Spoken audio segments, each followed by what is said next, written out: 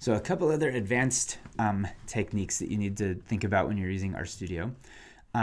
One is, this file right here is just a regular R script. If we look at Finder, where I saved the thing, if we open up a new Finder window, I just saved it in my main home directory. There's this file called example.r.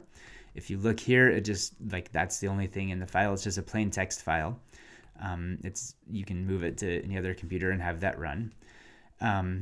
But what we're going to be using in this class, and what you're going to be working through, or what you potentially already worked through in your exercises and lessons for today, is R Markdown, instead of using this R script. So here, everything is R code. If you want to add your own text about something and say like, this makes a number equal 5, R is going to treat all of this as text, and it's going to yell at you because it says makes is not a function, number is not a function. It doesn't know what to do with that. And so what we can do is, if we add a comment, or this pound sign, the hashtag in front of it, that will make it so that this is a comment and it's not actually code. It's not going to run. And so what we can do is move this after the comment here. And so now we can say, like, this is going to make a number be 5, and there's the actual making it be 5 thing. So that's one way to mix text with code here in a regular R file. In R Markdown, which you'll be using for this class, if we go to File, New File, R Markdown, and then I typically just hit OK, and then I select all of this placeholder text and delete it. So here we have kind of the front matter here. So this is the title of the document, and then here's my name. The date doesn't matter, so we'll just get rid of that.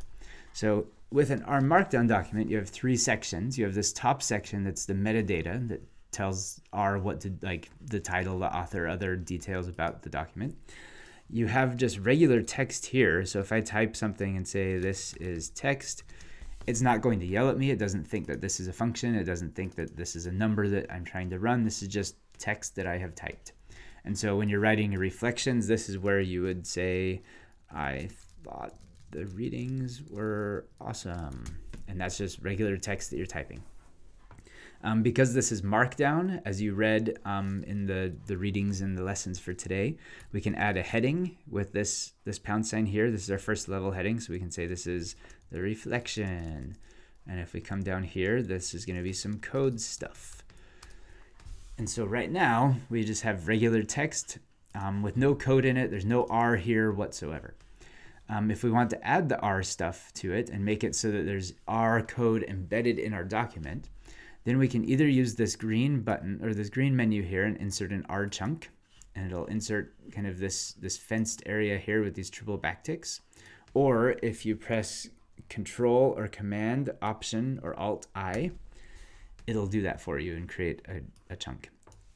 And so now anything that we type inside this chunk, this gray area, will be R code. And so we can make something called my neat thing is going to be 15.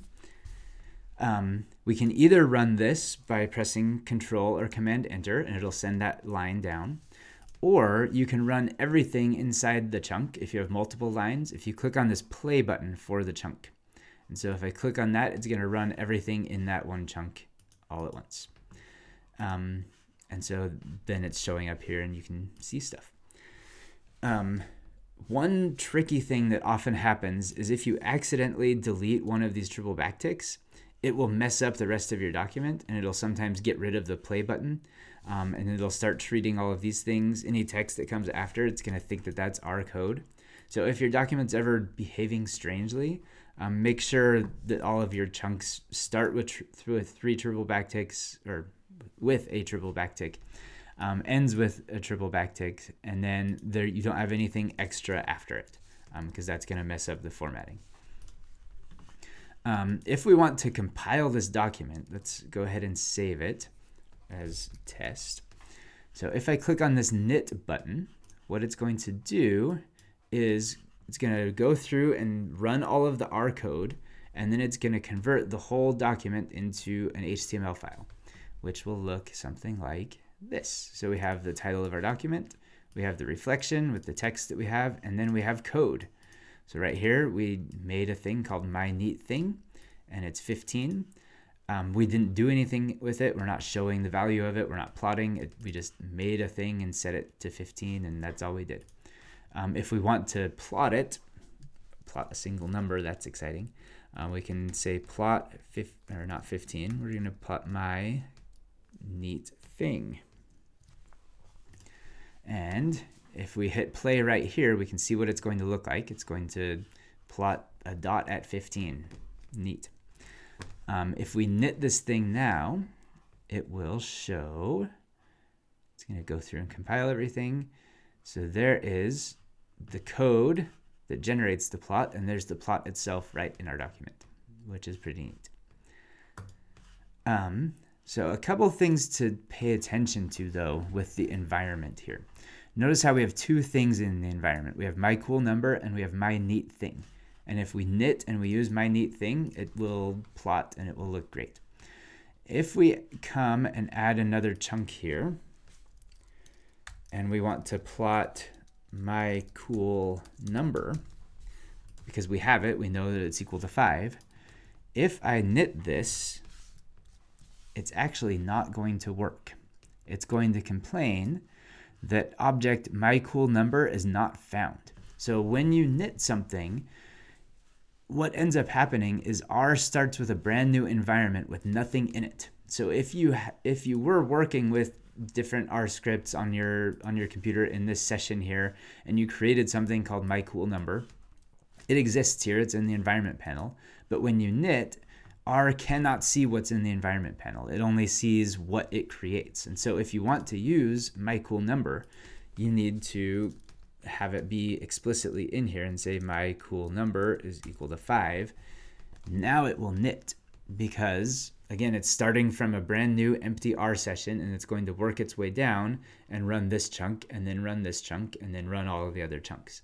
And so if you're using something that doesn't exist, even if it shows up over in the environment panel, if it doesn't exist in the document and wasn't created in the document, then it's not going to work. So now if we knit it, we should get a plot at 5 because myCoolNumber exists now because we've created it. And there it is. So we have myCoolNumber is 5 and we plot it at 5. We have myNeatThing is 15 and we plot it at 15, and it all works. So this brings us to the last point that we're going to cover with this RStudio tour that we have here. And that is the idea of what do you actually care about saving? Because eventually you're going to have to close RStudio. And when you close it, initially, it will ask you if you want to save your workspace. And the natural human reaction is to say, yes, you want to save the workspace because you've been working on all of this stuff. You don't want to lose anything. What the workspace really is, it's this environment panel.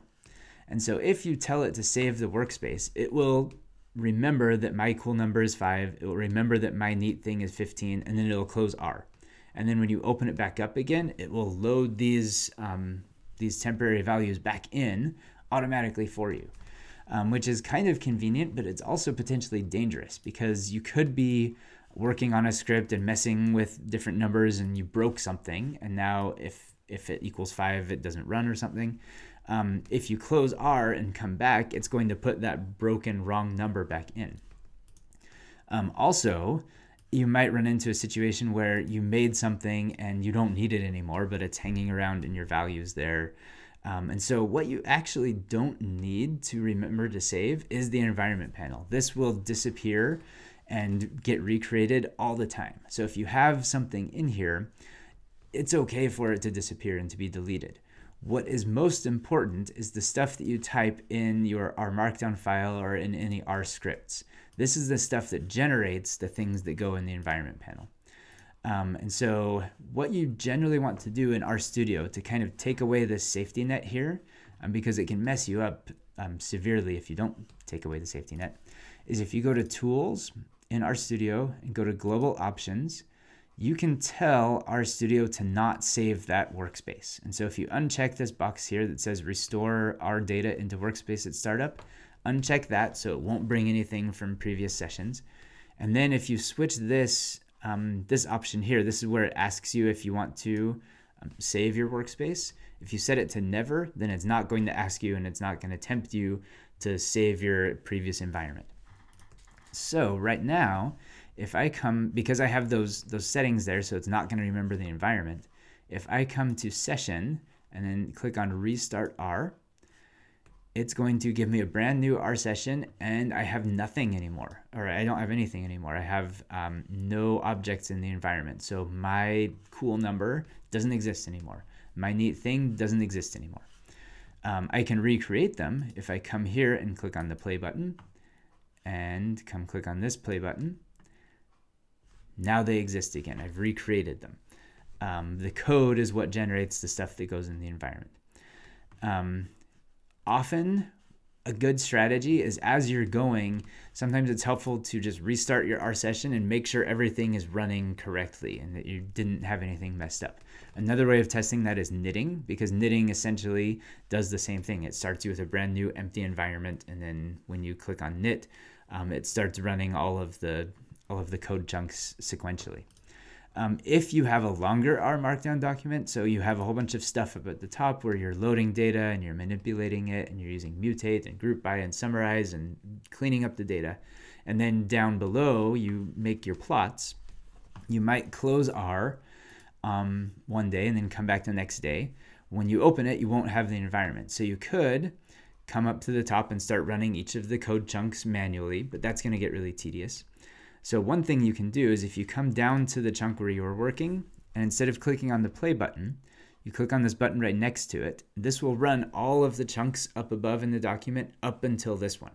So if I click here, it's going to run the chunk that was up before that created my cool number.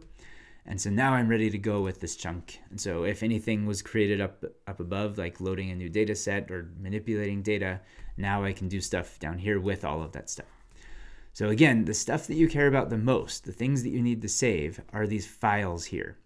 Don't worry so much about what's in the environment. Every time you restart R, that gets wiped out, and that's good practice.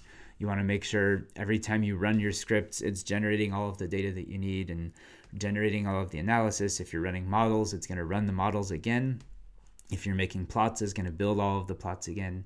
And that's kind of the best practice for doing this here.